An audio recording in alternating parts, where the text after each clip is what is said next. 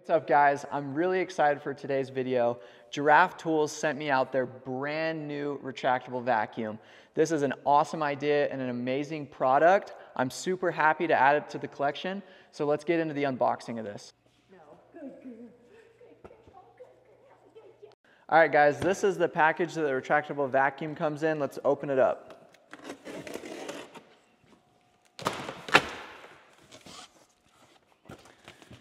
Okay, so first up, we got a little picture here. We have the instructions here, and then we have the template.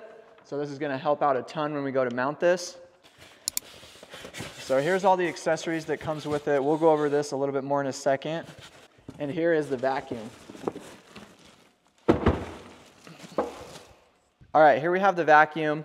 The tray that you empty is on the bottom, so you lift these latches, pull that off. I believe the air filter goes here.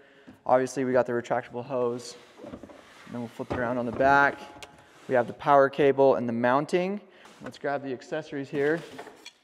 Okay, here we have some hooks. I'm not sure what these are for yet. So I got some more plastic pieces. I'll know more about this when I read through the instructions. All right, here's the hardware. We have some lag bolts and some concrete or brick anchors.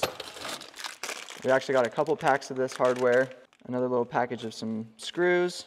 Here we have some extended tubes for the vacuum. 2 of those. This is the filter. So this goes up on top of the vacuum. This gives you your fresh air. And here we have another bristle accessory. Okay, now I believe the rest of the accessories are down in this tray below. All right, we have some more accessories here. This looks like some sort of a mounting bracket. This looks like another mounting bracket. Here we have another attachment. This looks like a floor attachment. It's got some wheels here. A wider bristle attachment. Not sure what that is. This looks like a wet attachment, vacuuming up maybe the shop floor if there's water on it, because this is a wet and dry vacuum, which is really nice. We have another attachment. Looks like that'd be really good for a car. And then another narrow attachment. So what I really like about this is there's a mounting bracket for the wall where you store all of these accessories, so it's nice and neat on your wall. All right, now that we have all of the accessories opened, I'm gonna go through and read the instructions. That way I know what everything actually is, and then we can get to mounting it on the wall.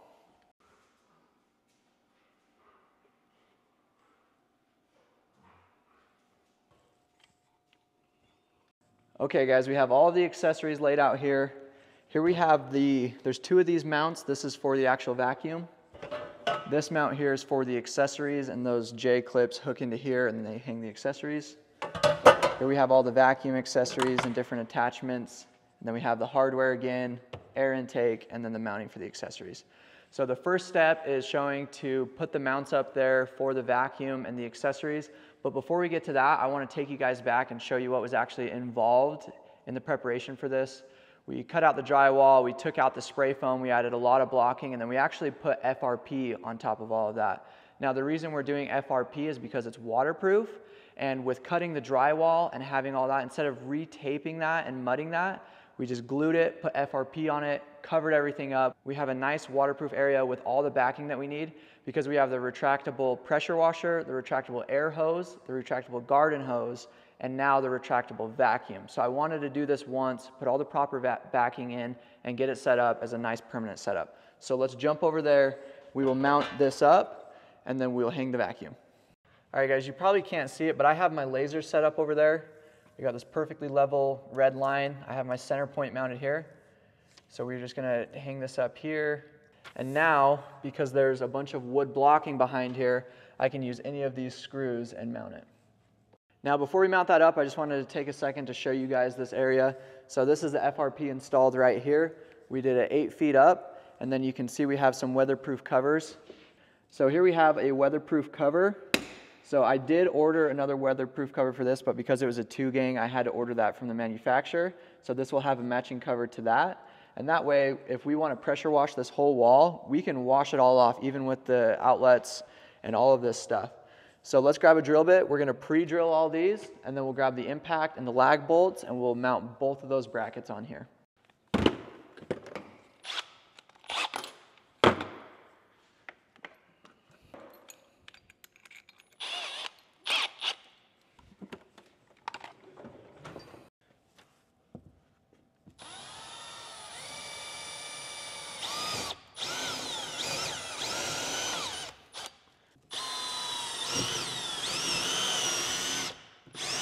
getting those started.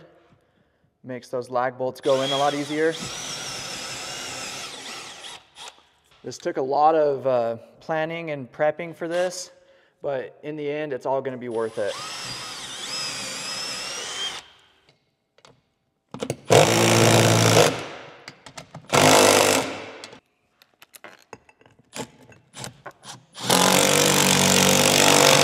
All right, we got one down.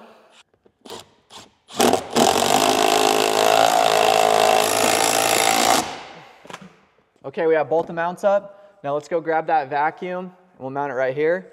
And now there's a bunch of sheetrock dust and wood down in here, so it'll be nice once the vacuum's here, I'll be able to easily clean that up. Let's see how this goes.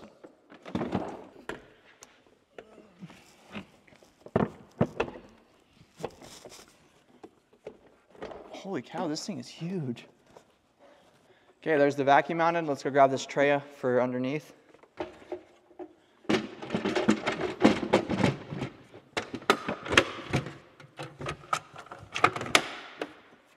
All right, another thing I did in preparation was added this 2-gang box right here. So I have one GFI and a normal receptacle. This is on a dedicated 20 amp circuit.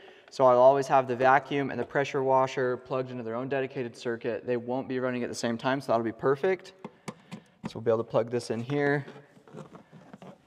We'll hide this cord a little bit nicer once we get everything else set up. So let's go grab the accessory mount and all the accessories and we'll get them on the wall. I'm thinking we'll put them right here on this side. All right, so we got the hose all the way out here. And even over in this parking space, I don't think we're gonna have a single problem vacuuming this. We'll be able to put it all the way over into the passenger side. No problem. So I really like how this turned out. Also, if we have a vehicle in the lift bay or a vehicle outside of the lift bay, this will also reach it. So it should work out perfect.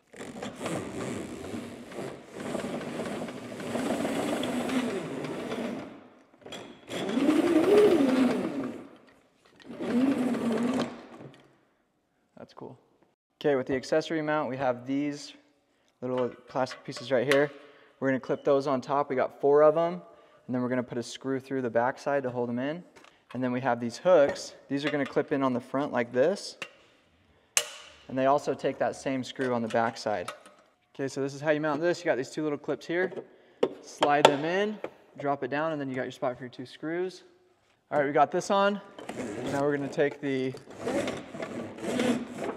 hose here, pop it in all the way. Now we're attached there, and that just clips on like that. Nice and neat, out of the way. All right guys, I changed my mind. We're gonna mount this accessory mount right next to the vacuum. So I have a stud right here on this side of the outlet. So I'm just gonna go ahead and get my first one started here.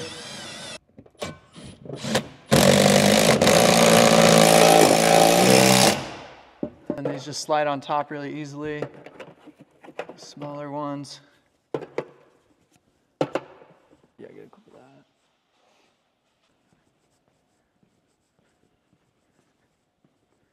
All right, now I want to check this bottom compartment and make sure we got enough room to remove it. So you unclip it here, and then you slide it back, just like that. So I can easily remove that, go empty it. I can also access all of this stuff from a pressure washer easily. All right, now underneath that, we have the filter. So it just clips up in here like so.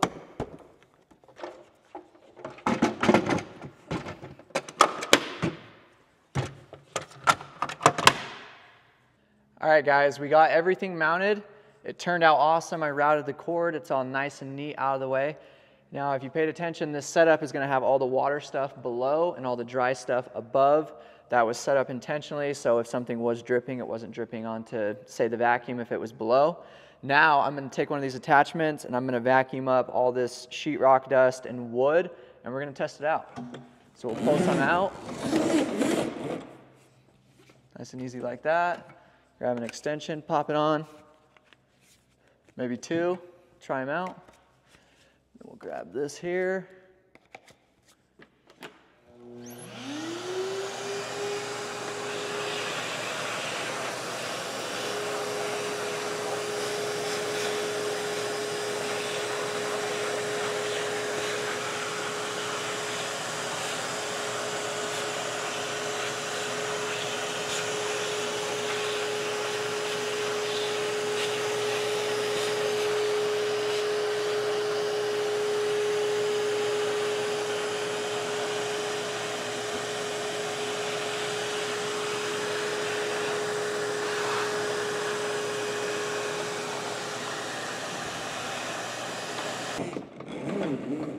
Give that a pull. Clip that on. I'm a huge fan of this wall mount for the accessories. With our previous shop vacuum that we used, it was always a hassle trying to go through and find all the accessories, so I really like how this is mounted right here. Now that I have the height of this, I can mount the retractable air hose reel. That's also a Giraffe Tools product. All 4 of these products here are Giraffe Tools. I really like this stuff. It's super easy and convenient to use. So we are going to center that up and get that mounted real quick. Now it is supposed to mount the other way. I'm going to mount it upside down because my air compressor is going to be on the right side, so that's where I want the hose to be located.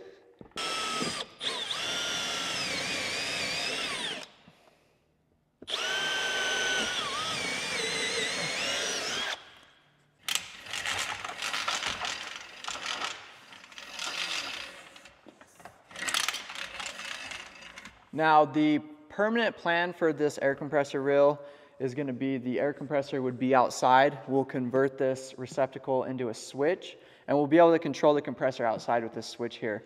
For now, I have a smaller compressor that we'll just put on this shelf and use. And that's a wrap for everything. I mean, you can see all of the Giraffe Tools products on the wall here. They're all retractable. They all look great together. Another thing that I'm going to do here soon, right now this water was set up over here on the right side. I didn't like it over there, and I don't like how the plumbers use this PEX piping. So I'm actually going to redo this. It runs all the way up the wall, all the way across the ceiling of the shop.